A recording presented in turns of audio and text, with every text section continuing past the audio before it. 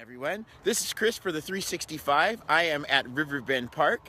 I'm gonna fly this with the drone today so we can get a good look at all the damage that the multiple spills from the dam have caused at this park, kind of catalog it for future use. I also would like to tell you that right behind me here, that is the Feather River at an unknown amount of outflow. I believe it's still 13,000, but their sensor isn't working, so I can't tell for sure. I can tell you that right now the reservoir level is at 819 feet. So that is a good reduction. As I've said in a couple other videos, they're shooting for 770 feet, so that will take a little while to get to that point, but I think they're on a good path to do that.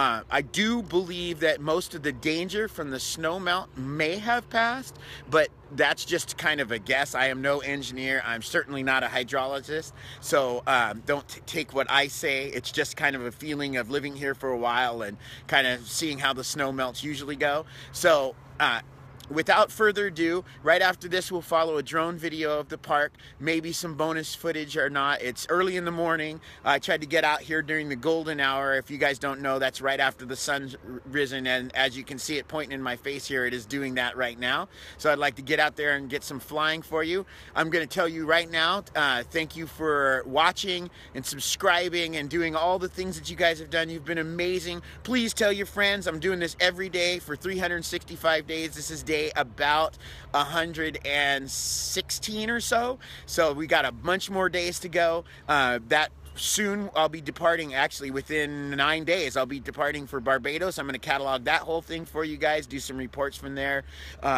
It should be really interesting to see, really fun to for you guys to follow me on that journey, so I'm really looking forward to that. And when there's a moment I get back, I'll go back up to the dam itself and take some video up there, so watch this channel. There'll be a lot more to come. Thank you very much. Have a wonderful day, and I will see you all tomorrow. Bye.